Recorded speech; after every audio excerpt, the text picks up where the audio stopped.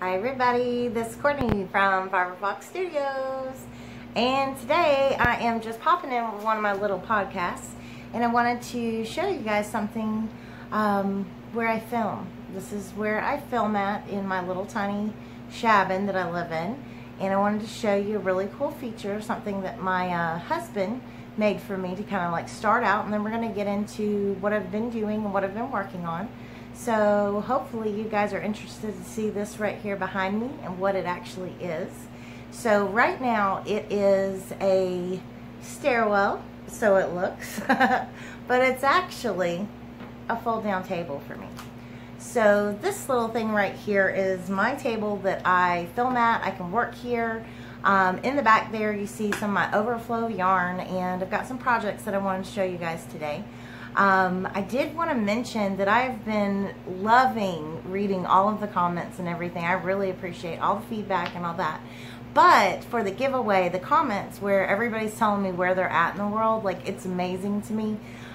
Being new to YouTube, and I don't know if it gets more specific as time goes on, but being new, when I look at the YouTube Creator Studio, it shows me the analytics is what it's called, and in that section all I could tell was US was where my views were coming from, and other places was a very, very tiny, like 0.9%, something like that. And I know it's not as accurate because I'm still so new. The data is not, you know, as accurate, and there's not as much for it to analyze. So I know over time it will change, and it will probably show me more information. But I didn't know I had any Canadian crocheters watching, so hi guys in Canada. And I didn't know that I had people from other countries. There's someone from India that's watching, Australia. There's several of you guys out there, and it's really interesting to see that. And then as far as the US goes, like, I've come to find that there's people that are very, very close to me that are watching. There are people that are far, far away from me that are watching. Washington State, California is another one. I've got some Arkansas. I don't think I've seen a Mississippi yet, but I'd have to go back and check. I've even got as far away as northern Minnesota, so almost to Canada. And then of course, like I said, I've got Canadian crocheters too. Massachusetts is another one that's real far, and Oklahoma. I mean, there's just so many states, even Texas. So it's great to see, and that's why I asked that question, is I wanted to see where everybody was at. So it's really, really been a joy to me to see all of that information. I appreciate you guys sharing that, and I appreciate all the entries. I think we're around 100 or so entries into the giveaway, and that ends on the 31st of October. So in the last little podcast, to go ahead and move on to my next thing that I wanted to talk about. In the last podcast, I had brought up a top that I've been working on, and it ended up actually becoming this poncho you see me wearing. And this poncho is now a tutorial on my channel as well. And I have really, the top that I wanted to make with this particular stitch pattern, I've been really struggling with it. I'm trying to make sure that I include all sizes, and that's where my struggle is. It's not the pattern itself. It's the actual way to design it where I can change that for all sizes. It has been difficult, especially with the way I was originally approaching this particular design, to do it for the smaller sizes. Like, it just was not going to work out. And then even going for some of the larger sizes, the shape of it was kind of being lost in the piece. So I've been working and working and working on that, and not getting a whole lot of anywhere. I've done a lot of crocheting and pulling it back out, so that's been, you know, a learning experience, I can at least say. And my ball winder's been getting some heavy duty use because I've had so much yarn. You know, I'm essentially getting almost a complete piece made, the complete top, and that's how I can start putting it together and doing measurements and things like that. And all along the way, I'm writing all these notes out, and only to realize it's not going to work out. It will basically look like a potato sack on someone, and that's not what I'm going for, you know. Like, it's fine, like, sometimes to have, like, a boxy piece or something like that, but this particular top, what I had in my mind, if I can, like, actually get to the point where I make this thing, what I had in my mind was something that was kind of figure flattering. It was going to be like a layering piece. So you don't want to layer on something that's going to make you look, you know, bigger than what you are. Just not flatter your figure in general. You know, I mean, it's supposed to be light and lacy, and I was thinking something kind of, you know, not exactly sexy, but in a way maybe, you know, you could use that word. Feminine probably would be the better word for that. So that's what I was thinking of, and I have struggled and struggled and made and pulled out. So frog, a whole lot. And I do think that I'm going to be able to get somewhere with it. Just please be patient, you know, because it is a process, and I thought I had it pretty much nailed down until I started trying to do adjustments for smaller sizes and then putting it together. And like, I tried on one that I made that should have been my size, and yeah, it was like way too big. So I'm like, oh no, all my counts and things for the larger sizes that I am, you know, it's gonna be massive on them, and they're gonna be like, I worked on this, and I ended up with this huge piece of thing that I can't even wear. So the original panels that I'd been showing, to kind of save that work, because I did 4 of them, and I was, you know, I'd put them together. When I start tacking things together, and when I do bind off and all, when I'm designing, I don't bind off in a sense that I've got a stitch marker in there holding that little stitch. I'm not trying to waste yarn or anything, so I had kind of stitched it up in a way where I could take those stitches right back out if I didn't like it. And so I had those 4 panels, and they're so pretty, and I had an idea for a poncho, and I was working on a different design, like stitch, you know, wise for it. And then it kind of dawned on me, like, these panels that I've made for my size actually work out great for the poncho I wanted to make. So that's where this right here, that's the tutorial that I uploaded, I guess it was a few days ago now. It was last week maybe. Within this last week, I mean. That got uploaded. I finished up mine on Sunday night, and I wore it to work the very next day. I did end up actually go ahead and put an edge on mine in my tutorial. I left it kind of open. You can do that if you'd like. I know you can see right here, there's like, these are little peacoats that I've got going on. And then along this edge, I'll bring it on up for y'all. Along the bottom edge, what I ended up doing, let me stand up, maybe that'll work. What I ended up doing on the bottom edge is another little peacoat around it, and I wish I could get back enough where you could see, but it's just a little cute little peacoat all around the edge there. So made this thing up, and then started working on the top again, trying to come at it from a different angle, and that actually worked out pretty well in a sense, because a new design, something else, you know, a new creation was born from that, and it ended up being a scarf. And from one of the test panels that I'd done, I was kind of thinking, do this instead of doing where it's these panels and it's going in one direction. I decided to kind of turn it and make it like a long piece that would essentially come down and meet in the middle, and that would give me the sleeve that I was going for. And I ended up not liking that either. It wasn't working out either. And so I'm going to reach back and grab the piece that I ended up doing. So this is what was born from my failure at the top. Because the top so far, it has been a failure. I do have a new approach for it, and I'm going to be working on that.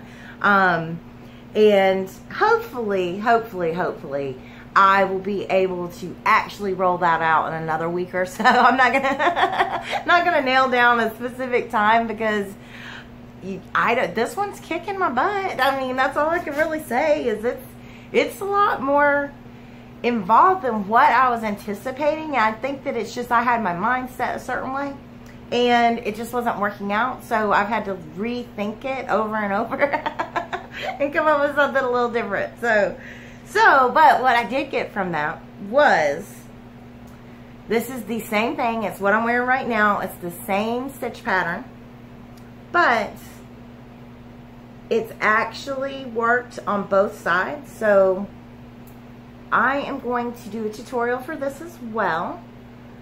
And I don't know how well this is showing up in the camera, so let's try to use that pasty white skin. It's the same thing, it just comes out from each side. And I hope you guys can see that, because it's so pretty, it's so pretty. And I love it. This is size 1 yarn, but I don't want people who are scared of smaller yarns or just really hate working with them to feel like they're completely being left out. I've been working it up in other size yarns as well. This is only taken, and probably because I'm now very, very familiar with the stitch pattern. Like, I refer to my diagram just like a little bit to basically make sure that my counts, like ending and stuff, my count for that row inside the chain is correct. So I like just glance over at it now. I remember this thing now. But the way that it worked up is originally, you know, I just had one side and it was going to drape and it was just going to be a sleeve. And then meet in the middle and the front. And that just, like I said, wasn't working out. And I got to looking at it and I'm like, that is actually so pretty. So I ended up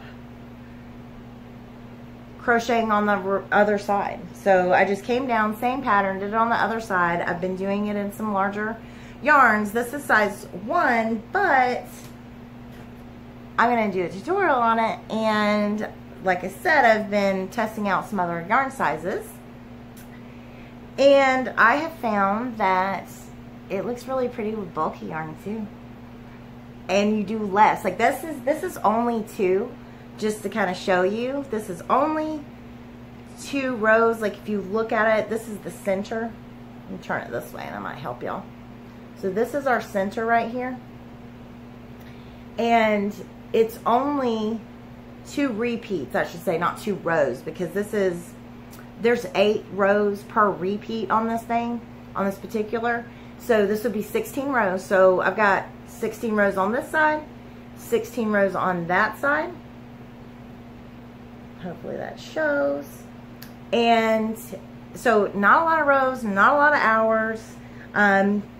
Few hours worth of work. Well, a little bit more than few, like 4 or 5 hours. And once you get the hang of it, I could easily see where if you were like sitting down in the evenings and just, you know, a few evenings, you would have this finished up. And that's not being familiar with the pattern. So the way the ends worked out, and I've only kind of temporarily done something on the end of one of mine, because I do want to show you this, is the way this worked out, bringing these together, is it made this cute little like V almost at the end. So I mean, let me try to move this out of the way so you can just see this. So there at the end, it just kind of folds and it makes a perfect end to the scarf in a lot of ways. So I mean, you don't have to do like an edging there. And I'm going to be leaving the edges along the sides of it. I'm going to leave those as they are. But on this other end, and I've got a stitch marker in it, because like I said, I haven't 100% decided. I did the little pom-poms along the edge. And it's still got that same kind of V formation going on. But I did the pom-poms, and I mean, I'm liking that. I was trying it on earlier. You know, I love stuff like this. I like the laciness of it and all, and I am, you know, in the southeast, so not ever gonna see any snow. So snow is not in my future. But take a look at this. And I don't know if you can see very well, but this, like I said, this is bulky yarn. And this is just a test panel, and I actually did foundation ovals, which if you watch the crochet kimono tutorial, you know exactly what I'm talking about. But I did foundation ovals to make it where you can just work in, and I figured out the count on the foundation ovals, and of course I already know the count for like if you're just doing a chain start. And that's how I started this, because like I said, it was supposed to be my top and so it was not supposed to, you know, end up being a scarf, but it did, and it works great. You know, you could chain or you can do the foundation ovals. I think I'm going to use the foundation ovals in my tutorial because they do make it easy, and it makes it really easy for like a beginner crocheter to see where you're going to be working when you go to do the other side. So this is like one side done, and it's probably good at the peak, probably about 6 inches. So this is one repeat though. So this is 8 rows. I mean, can you imagine? Like, I mean, I think if I went up a little bit on my hook size, it would have even more of a drape. But like once this gets washed and all, I feel like this will be just like absolutely soft, and it'll have really nice drape to it. This is Barcelona Loops and Threads Barcelona yarn. And so in bulky size 5 yarn, one pattern repeat on each side, you're gonna end up with, you know, a really nice size scarf. And the length of it is up to you. You could even do this infinity style, where you're just looping it around you. But it's really flexible, and that will kind of include people who do like to crochet with bulky or have some laying around, they don't know what to do with it, and they're looking for kind of a really pretty scarf. I mean, this is going to be warm. I mean, you know, that will be kind of warm, warm enough for, you know, me down here in the South. But this, like, I'd be sweating if I had this on right now. And I can say that because the kimono cardigan, that stitch pattern that I used in that particular design, that little crochet diagram that I had found, I made a sweater out of this right here using that stitch pattern, and it was long sleeve, it was sweater, it was for winter, I wear it in the winter, and it was warm. Now, I can say the sleeves, you know, because obviously I wore a tank top underneath it. You could wear a long sleeve. I just didn't have one, so, you know, I made it and I wore a tank top underneath it, and it is not that cold here. So you could totally 100% wear long sleeve underneath it. And I mean, if you're in a really colder climate, like, it'd be hot. I would get, like, especially because it always like starts out cold and then gets a little bit warmer, and being in the sun in that thing, it was like, whoo. But when the wind would cut through, like where I had my tank top, totally still warm, toasty, perfectly fine. The sleeves where my bare skin was, oh, on those really brisk days, and I know like 75 degrees is brisk to me, y'all, so like don't pick on me for that. But I'm just saying, like, when I was cold and the wind would start kicking through the holes in the sleeves, I mean, that was not warm. So like, my point is if you're up north and you were to do something like that, even convert this over into a sweater, you're gonna need something underneath it, and that will make it as warm as if the sweater had no holes and you had this tightly crocheted garment on. So just don't be afraid of that it's, you know, so many holes and all, it's so loose. It can still be really warm. It's going to depend on what you are putting it over, you know, what you're layering underneath it can really make a huge difference. And it doesn't have to be, you know, something bulky underneath. I'm talking about, this is, you know, a thin, like, cotton tank top, and I was totally warm except for those few, you know, like 5 days that we had some really bad cold snap, and it was like really bad with the wind, and it was kicking up in just my arms. I'd feel that cold. I would know it is winter.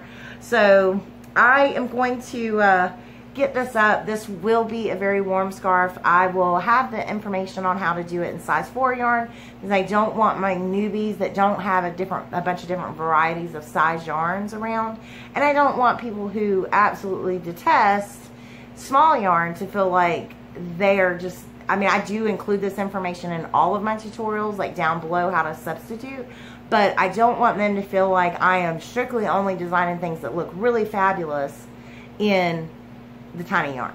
Because this right here, I mean, I love it. I'm going to be making one. I can tell you that already. I am totally 100% going to make one of these. I'm going to have to buy something that, you know, really complements it, because I like to really make whatever on the outfit that I've crocheted be the focal point. So I want anything with it to just make the crochet pop and stand out even more. So I may even do a sweater out of this. Like, that could be coming too. I've been playing around with that idea. So we will see. So there are some new and exciting things, or they're exciting to me. So hopefully they're exciting to you. Those things are coming, and the giveaway is going strong. And I was doing some reorganizing before I did this video, and there's going to be, you know, more giveaways. As soon as the one ends here in October, there will be a new one starting in November, and we'll keep doing that on a monthly basis. So far, I think that's the way it's going to work for me. I need to move some yarn out because I really want to go shopping and get me some more. So I am definitely kind of focused and very motivated, we'll say, to make more room. You know, I only have so much. Like, this is obviously not all my yarn. Not at all. And there's more underneath the thing. If you look down there, that's a door. And if you look what's showing up over there, that's another door, and they have yarn in them. So I hope you guys have enjoyed this little chit chat. We won't go on any longer. Please like, subscribe, and share, and tell all your friends about me. I have gone up from that first little bit of time, first couple weeks, 21 subscribers. Now I believe it's been a month since I uploaded my very first tutorial. I've got several out there, so not just talking videos, you know, several, and I'll keep doing these, and I'll keep doing tutorials, and there's obviously more tutorials coming. But I'm now up. Earlier when I looked, it was 233 subscribers. So not everybody's entered the giveaway. So that kind of gives me hope that people are finding and liking not just the giveaway side of the channel, but the tutorial side and the talking side of the channel. So I am really, really enjoying this. I hope you guys are as well. Like I said, please like, subscribe, and share. Tell all your friends, and hope to see you next time. Thanks, and bye.